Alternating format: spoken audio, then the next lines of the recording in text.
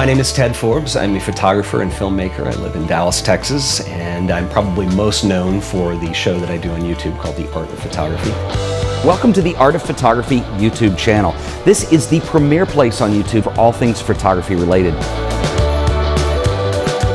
I do want to take a look at the Canon G5X and talk a little bit about working with the A7S II.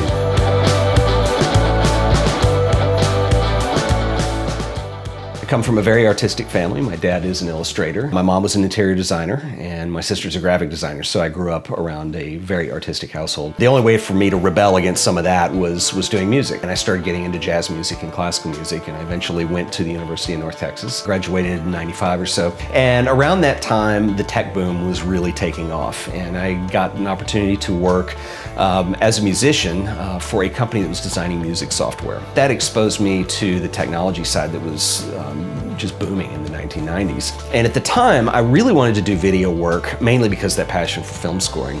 And back then, I mean, it was very expensive to get into video. I freelanced for several years doing graphic design and mainly digital media, doing motion work. And around 2008, I had the opportunity, a position opened up at the Dallas Museum of Art. And the museum wanted to move into a different direction with multimedia, and they wanted to start incorporating video and stuff that was more episodic in nature so they could try to develop an audience doing that. But what I really needed was a project to do that I could mess up on and make all my mistakes. So I started doing the photography show that I do today, The Art of Photography. I put this stuff together and put it online, and before I knew it, I was getting emails. People would like actually look me up or find me on Twitter, and they'd, hey, I like your show, blah, blah, blah.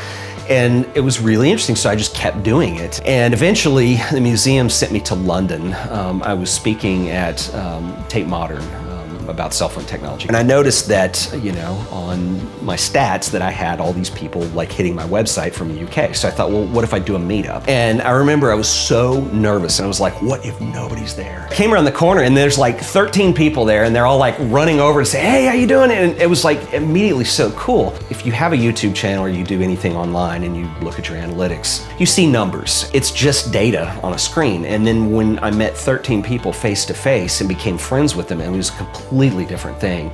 And I think that was the turning point when I really got serious about doing the show.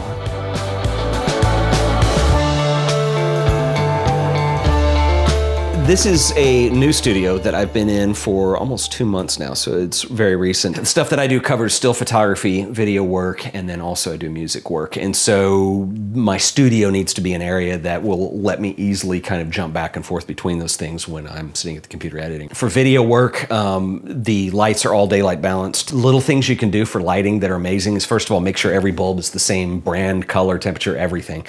Don't even mix brands, and get that consistent. And then the other thing I did is the China globe. I've got two printers. One's just an office printer, and the other one's my nicer Epson. And then the camera shelf, which I will admit was very Casey Neistat inspired, has LEDs, and the whole idea is that when you put a camera down, there's a place to recharge the battery. And I did a video recently on the Holga, which is probably my favorite camera. I just tend to like the organic quality of cheap film cameras.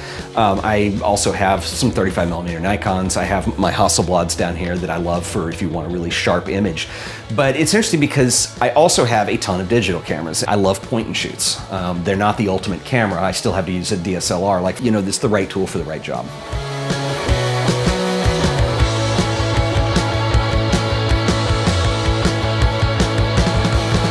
The music stuff, I also use a combination of things. Either I use, you know, organic sounds like the synthesizer, sometimes they're found sounds or sampled things.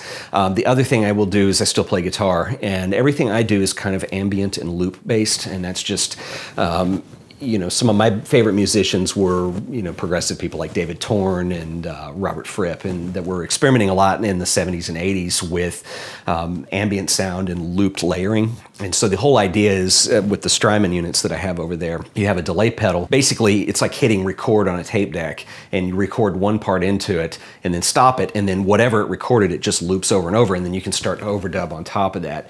And what's really cool with the Strymon stuff is then you can flip things backwards, and you can take it up or down down an octave, and you can speed it up, and you can slow it down. And so it has all these options that you can do with layering sound like that. But the last thing I'll do is, you know, what is very conventional with just basic sampling an audio track and cutting it up and slicing it up and putting it with a drum groove and moving on. And so for that, I just use basic MIDI inputs. I keep a folder of all my stuff, and I'll use GarageBand and Logic, because sometimes GarageBand is just quick if you have an idea. It's not a great program, but it works. So I have folders for Logic documents and GarageBand documents, and I just keep song ideas in there all the time. And it's just a loop. I just took 4 bars of music there. And then, okay, what can we do with this to start bringing other elements in? So you bring in another part from the track, and I'm keeping them over the same beat, and the flute happens to work with the piano in here.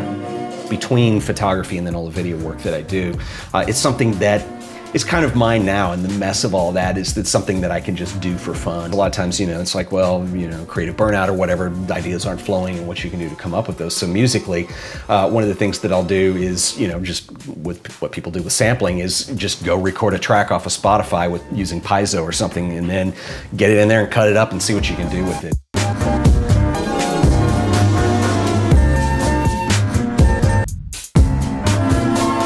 We're seeing right now is the creative business, and it's been doing this since I think the 90s, but it's going under a tremendous change. We have so much today with the internet and with what you can do. If you're a musician, like what I would do if I were just getting out of college right now, is, you know, go get a SoundCloud account and tweet and Facebook and share your music with as many people as possible. A lot of people used to look at that as giving your work away, but that's not how it is anymore. It is free PR. But you also have to start those conversations, and I think that's the disconnect that a lot of people don't get.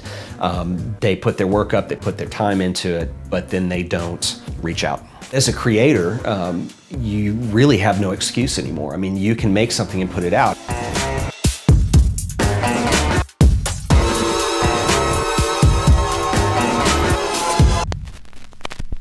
Hey guys, I hope you enjoyed that episode of Creative Spaces TV. Thank you so much for watching. March is the month of Creative Spaces TV, so you can expect new episodes every single Tuesday at 8 p.m. along with the added video day on Thursday. So I will now see you guys every Tuesday and every Thursday, and I'm excited about it. Make sure to check out Ted. He is an amazing filmmaker and photographer and runs an awesome YouTube channel where he is hosting the Artist Series, and then next month you are going to be able to hear from the most amazing photographers across the entire world. So thank you again for tuning in. I will see you guys on Thursday. I will see you next Tuesday for another episode of Creative Spaces TV. And I just want to say thank you again for all the positivity, for all the love in the past week. And if you haven't yet, hit that subscribe button, and I will see you guys in the next video.